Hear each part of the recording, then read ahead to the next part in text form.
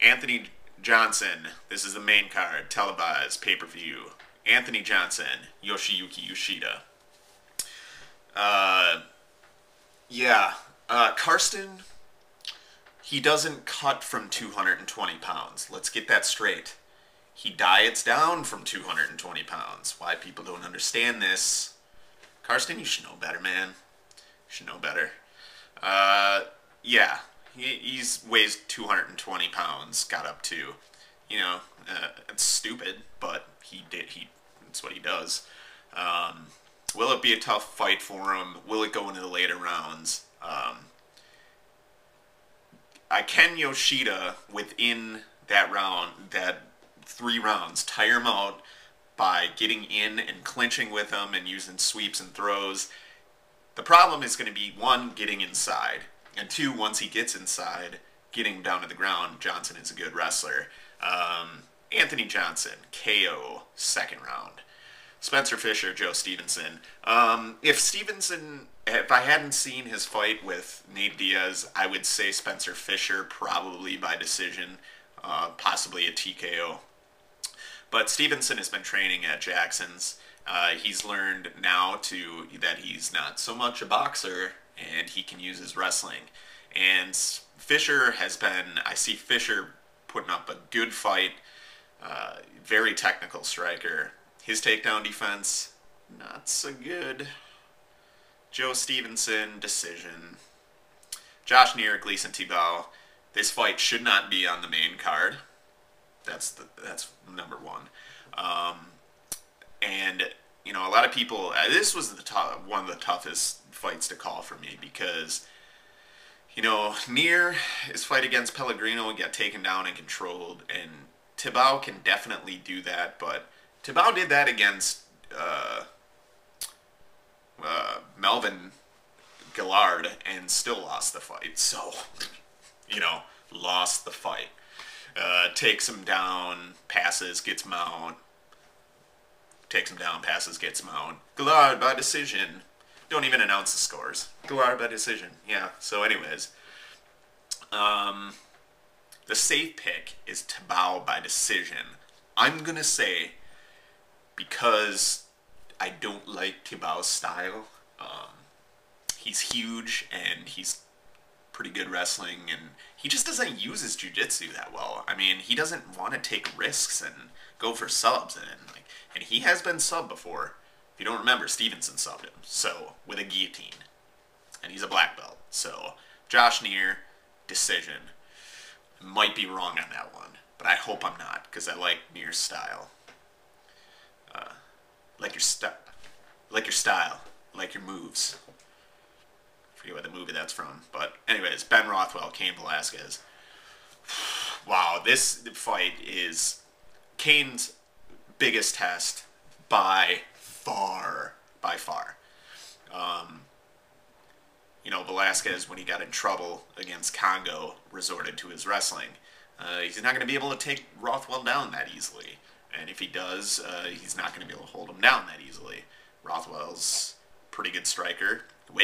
Cuts down to 265, taller, so he's heavier. He hits almost probably just as hard as Congo. Not as technically good.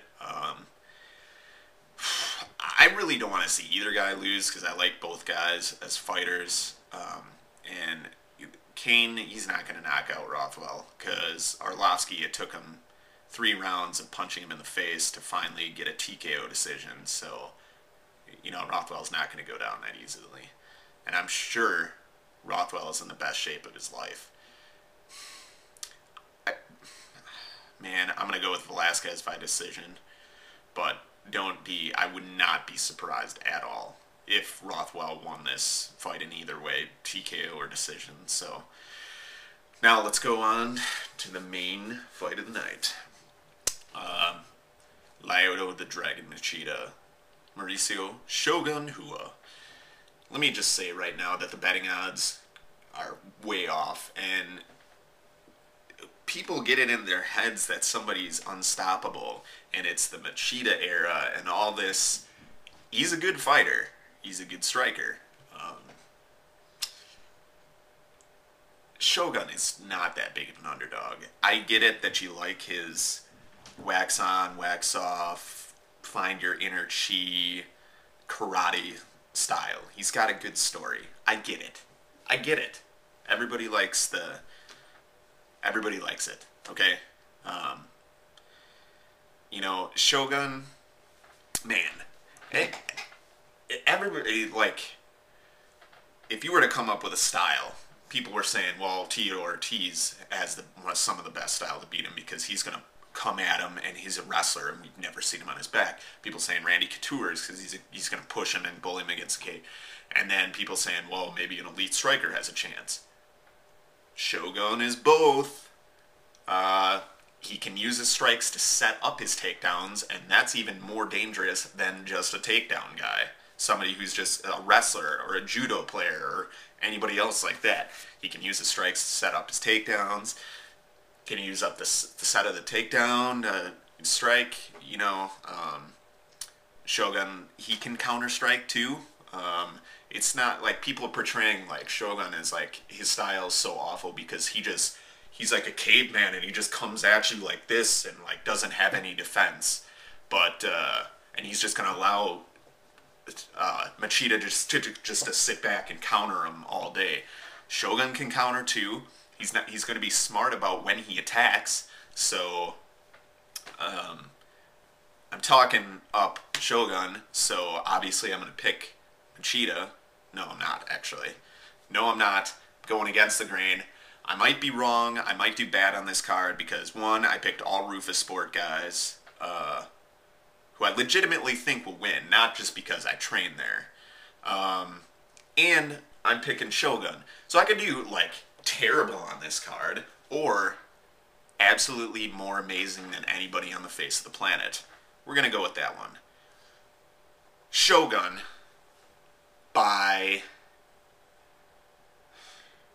submission, knee bar, no, Shogun TKO third round. I think he's just more explosive with his strikes, and Shogun has never been, he's been subbed, and Machida's a black belt, but he's not going to get subbed by Machida. Shogun has never been TKO'd. Obviously, neither has Machida. He has no losses. But I think, as far as the striking is concerned, Shogun is the more explosive, and you could have said the same about Rashad, but I don't know. For some reason, I feel the Shogun aura in this. I feel it. I don't know why, but Shogun, TKO, third round. Those are my picks.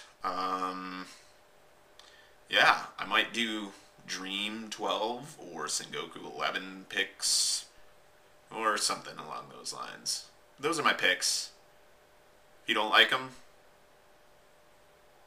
yeah, I really don't care. You can write, oh, dude, you're an idiot.